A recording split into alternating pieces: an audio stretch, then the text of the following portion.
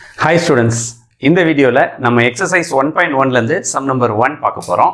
First sum ஓட first subdivision ல பாத்தீங்கன்னா A னு ஒரு matrix கொடுத்துட்டு இந்த matrix ஓட adjoint சேர்ப்பு அணி காண்க அப்படினு क्वेश्चन கேட்டிருக்காங்க. ரொம்ப சுலபமான ஒரு கணக்கு. adjoint A நம்ம ஏற்கனவே கிளாஸ்ல பார்த்திருக்கிறோம். adjoint கண்டுபிடிக்கணும்னா டைரக்ட்டா பதில் எழுதிரலாம். எப்படி இந்த diagonal இருக்கு இல்லையா இந்த ரெண்டு நம்பரையும் ஜஸ்ட் இடம் மாத்தினா போதும். -3 and 2 க்கு பதிலா 2 and -3. இந்த diagonal இருக்கு இல்லீங்களா அந்த diagonalல சைனை மட்டும் மாத்துங்க.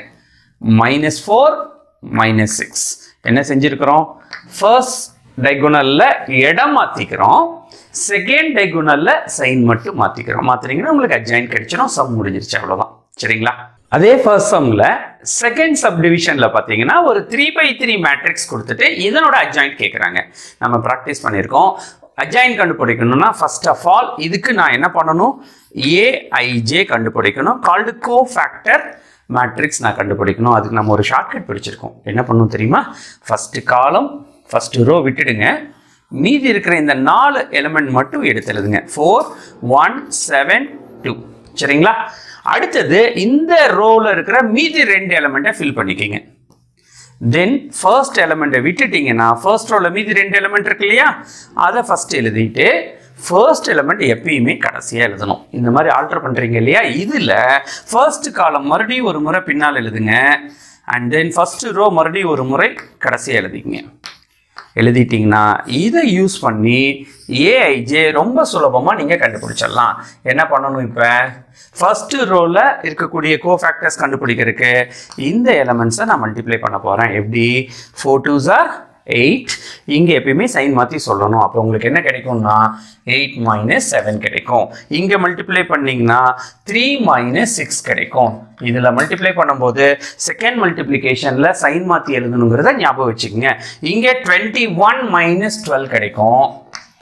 இது முடிஞ்சிருச்சு. இப்ப செகண்ட் ரோ போகணும்னா நம்ம என்ன பண்ணணும் இங்க இருக்கிற எலிமெண்ட்ஸை மல்டிப்ளை பண்ணி எழுத போறேன்.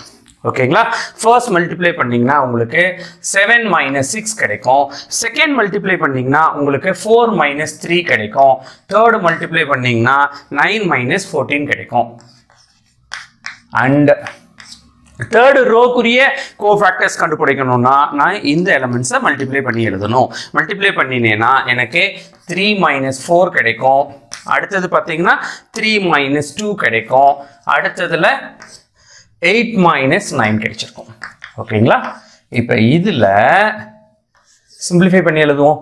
First answer 1 - 3 9 1 1 -5 4 - 3 become -1 1 -1. இப்போ நம்ம கண்டுபிடிச்சது என்ன aij கண்டுபிடிச்சிருக்கோம். ஆனா நமக்கு என்ன வேணும் adjoint a தானே வேணும். adj வேணும்னா aij நம்ம என்ன பண்ணிக்கணும்னா டிரான்ஸ்போஸ் எடுத்துக்கணும். இப்போ நான் மேல கண்டுபிடிச்ச ஆன்சர் இருக்கு இல்லீங்களா இதனோட டிரான்ஸ்போஸ் எழுதுறேன். காலம்லாம் ரோவா மாத்தி எழுதிட்டு இருக்கேன். -3 1 1 தேர்ட் காலம் தேர்ட் ரோவாக ஃபைனலா எழுதுனேன்னா இதுதான் எனக்கு தேவையான சேர்ப்பு அணி. இங்கிலீஷ்ல adjoint a நம்ம adj எழுதுனா போதும். சேர்ப்பு அணில எழுதி காட்ட வேண்டிய அவசியம் இல்ல. இதுலயே அந்த மீனிங் வந்துரும். சரிங்களா? இப்போ ஃபர்ஸ்ட் சம்ல தேர்ட் சப்டிவிஷன்லயும் பாத்தீங்கன்னா அகைன் ஒரு மேட்ரிக்ஸ் கொடுத்துட்டு இதனோட சேர்ப்பு அணி adjoint காண்க அப்படின்னு क्वेश्चन கேட்டிருக்காங்க. ஆனா இந்த சம்ல பாத்தீங்கன்னா நம்மளோட மேட்ரிக்ஸ்க்கு முன்னால ஒரு கான்ஸ்டன்ட் இருக்கு. இதை உள்ள கொண்டு போய் பெருக்கிட்டு சம் செய்யலாம். கொஞ்சம் பெருசா இருக்கும் கால்குலேஷன் அவ்வளவுதான். பெருசான்னு இல்லை கொஞ்சம் அதிகமான கால்குலேஷன் செய்யற மாதிரி தெரியும். பட் நமக்கு ஒரு ப்ராப்பர்ட்டி இருக்கு adj of lambda a அப்படின்னு இருந்தா இத lambda power n - 1 into adj ன்னு எழுதலாம். இதுல n யாரு சார் இந்த மேட்ரிக்ஸோட ஆர்டர் எத்தனை ரோ எத்தனை காலம் இருக்கோ அதுதான் n. அப்ப இங்க பாருங்க 3 rows 3 columns தானே இருக்கு. இந்த சம்ல n 3. அப்ப எனக்கு lambda squared into adj ன்னு ஆன்சர் கிடைக்கும். அப்ப இந்த இடத்துல a யார் தெரியுங்களா இந்த மேட்ரிக்ஸ் தான் a. லாம்டானா யாரு முன்னால இருக்க கான்ஸ்டன்ட். அப்ப நம்ம ஏன்னு சொல்லி அந்த கான்ஸ்டன்ட்டை விட்டுட்டு மீதி இருக்கிற மேட்ரிக்ஸை மட்டும் எடுத்துக்கலாம். சரிங்களா? இதுக்கு மட்டும் adj கண்டுபிடித்தால் போதுமானது. சரிங்களா?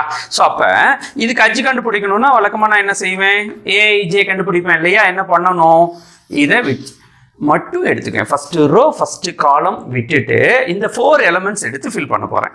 1 2 -2 2 -2 1 என்ன பண்ணியிருக்கேன் இந்த ரெண்டு நம்பரை கடைசியில் கொண்டு போய் எழுதியிருக்கேன் அண்ட் ஃபர்ஸ்ட் எலிமெண்ட்டை விட்டுட்டு மீதி இருக்கிற இந்த ரெண்டு எலிமெண்ட்ஸை மட்டும் நான் எழுதிட்டு ஃபர்ஸ்ட் எலிமெண்ட்டை எப்பயுமே எங்கே எழுதுவேன்னா கடைசியாக எழுதுவேன் அட்ஜாயின்ட் கண்டுபிடிக்கிறதுக்காக சரிங்களா அடுத்து என்ன பண்ணணும் இந்த ஃபர்ஸ்ட் காலம் இருக்கு இல்லையா அதை கடைசியில் ஒரு முறை ரிப்பீட் பண்ணிக்கிறேன் 1 -2 2 ஃபர்ஸ்ட் ரோ ஒரு முறை நான் ரிப்பீட் பண்ணிக்கிறேன் ஓகேங்களா இப்படி செய்யறது மூலமா ரொம்ப ஷார்ட்டாவே நீங்க வந்து கோஃபேக்டர் மேட்ரிக்ஸ் கண்டுபிடிச்சிடலாம் ஃபர்ஸ்ட் ரோல இருக்கிற எலிமெண்ட்ஸுக்கான ஆன்சருக்கு இதை மல்டிப்ளை பண்ணி நீங்க எழுதணும் உங்களுக்கு மெத்தட் தெரியும் ஸோ என்ன பண்ணணும் 2 + 4 வரும் எனக்கு 2 + 4 அடுத்தது பாருங்க 2 + 4 வரும் மல்டிப்ளை பண்ணும்போது செகண்ட் மல்டிப்ளைக்கு குறி மாற்றி சைன் மாற்றி எழுதணும் ஞாபகம் வச்சுக்கோங்க +4 இங்கே +1 தான் வரும் சைன் மாற்றி -1 எழுதுவேன் 4 - 1 ஃபர்ஸ்ட் ரோ முடிஞ்சிருச்சு செகண்ட் ரோக்கான ஆன்சருக்கு